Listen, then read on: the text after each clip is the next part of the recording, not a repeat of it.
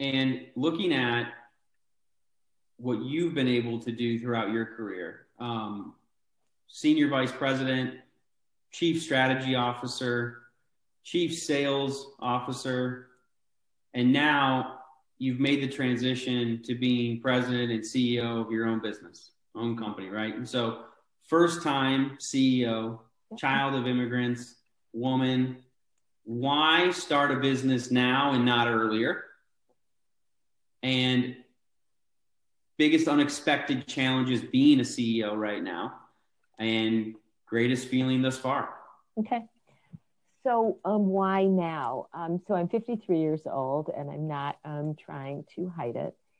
I always believed that I could be successful in this space. I have such passion for it. Some would argue that I'm obsessed with the work of transition. And I had a very specific way that I believe people need to be cared for. In this environment, nothing has been more important than these separating people in COVID to be treated with dignity and care. And what I found in the industry is because it was so lucrative, so many competitors were taking on business that they literally didn't have the bandwidth to do extremely well. And I thought to myself, if my horizon is 15 years, so I probably want to do this until my mid to late 60s, how would I take care of people through different economic cycles? So not just when the business is good, but when there's, when the employment market goes back to being the way it was in 2018 and 2019, and how would I want people to be taken care of? And then I went out and I talked to my advisors and I talked to people who I trust. And they said, if you're going to do it, don't just talk about it, do it, Raheela. And so I started to set off the pieces. My first hire was someone who was consultant at BCG. I wasn't sure he would join me. He's our COO, David Tyson. And we met 3 times. And I said to him, this is my vision, the highest quality of care of people. And he said, I'm in. And after that, every other hire we made, we had everyone else meet. And so now all of our full-time team has interviewed with multiple parts of our team. We're in this COVID environment. I have probably 80% of our team members that I have never, I may have met them briefly, but I haven't met them in person.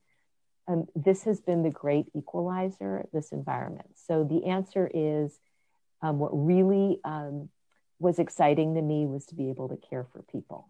And that, I feel like that's back to our earlier conversation about the purpose of why you decided to sit on boards and the service, again, that you're bringing to others, right?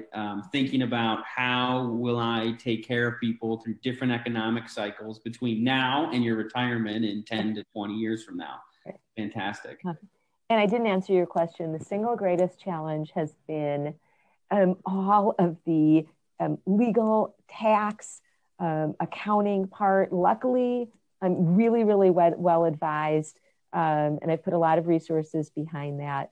But I will tell you that that is something that is not the wheelhouse of the way Raheela wants to spend a lot of her days. I love speaking to clients and people in transition. Mm-hmm. But anyway, so that is something that I'm not exactly loving, but I stay on top of it. I don't want any trouble with the IRS.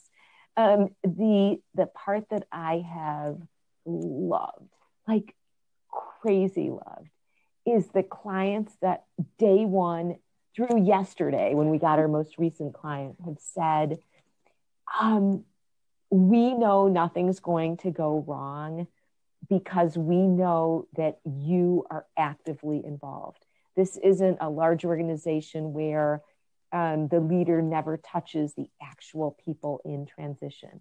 Mm-hmm. That is so exciting to me when clients have unwavering belief. And then on the flip side, you never want to disappoint those people, right? Because they put their trust in you.